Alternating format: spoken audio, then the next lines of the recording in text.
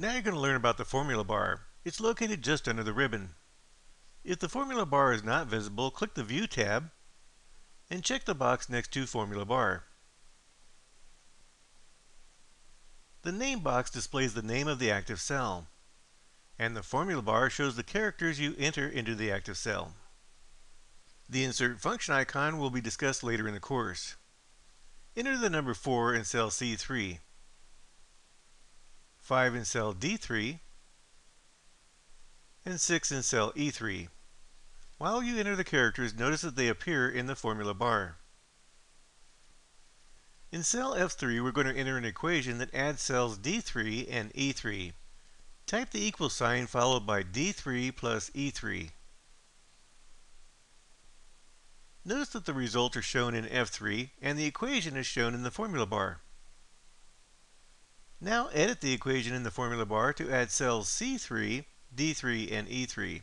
Click in the formula bar just behind E3 and type plus C3. And type the Enter key.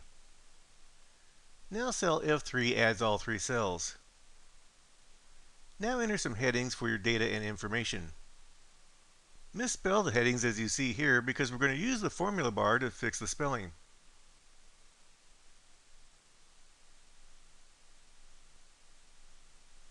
Cell C2 is supposed to say cat. Click in the cell and then click in the formula bar to remove the R. Do the same for the words dog and chicken.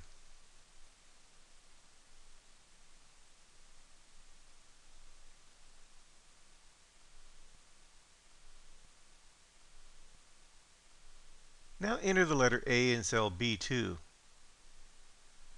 Notice that there are now more options on the formula bar you can choose from.